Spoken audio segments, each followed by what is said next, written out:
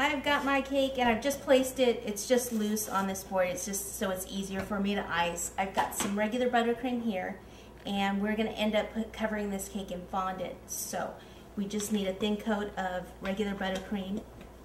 Stir it up, get the bubbles out of it, plop it right on top, and just take your spatula and slide it all the way over. It's fine if there are cake crumbs in it because, like I said, it's going to be covered in fondant. Not going to see it. If that bothers you, though, you can certainly do it without having cake crumbs in there. It's just going to take you a little longer to ice. And time is money, people.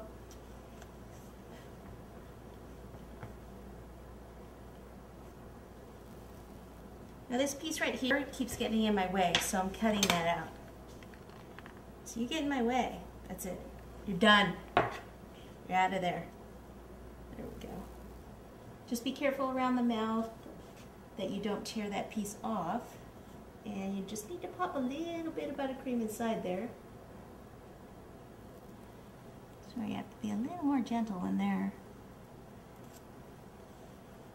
It's always good before you carve it that your cake is firm, that's been chilled. So it's a good idea to actually build it, fill it the day before, and then carve it the next day, and then we're going to ice it, and then we're going to go ahead and chill it again before we cover it.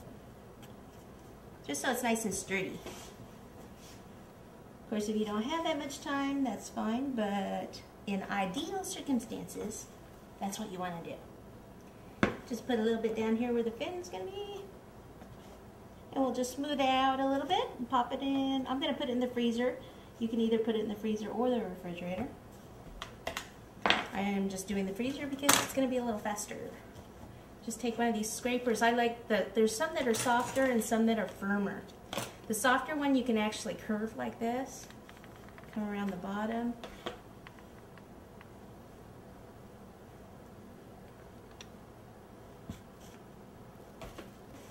See, I'm actually taking the corner of this and going right in at the bottom, at the base. You want to get that excess icing out of there so when the fondant goes over it, it'll go right down into the bottom because you don't want it to be flat at the bottom. That won't look realistic. Now I can get down to the tail, I use my little piece of plastic or acetate paper, they call it. Get it at either cake and candy supply stores. It's actually a band that goes around some desserts. Or you can go to the art supply store and it comes in sheets in different thicknesses, and you can just get a sheet of that and just cut it into squares or rectangles, whatever shape you like the best.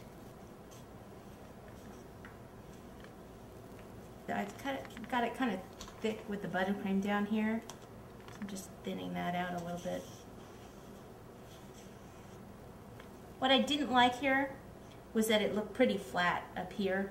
I wanted a little bit more rounded like this. So I need to go ahead and put a little bit more buttercream back in there. Because this should be the fattest part of the fish right there.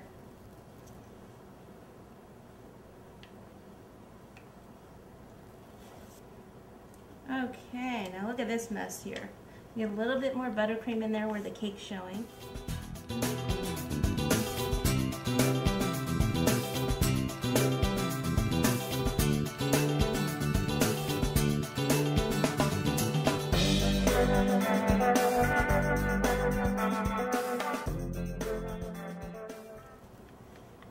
At this point, we can go ahead and, like I said, I'm going to pop it in the freezer, but you could do it in the refrigerator if you don't have room in your freezer.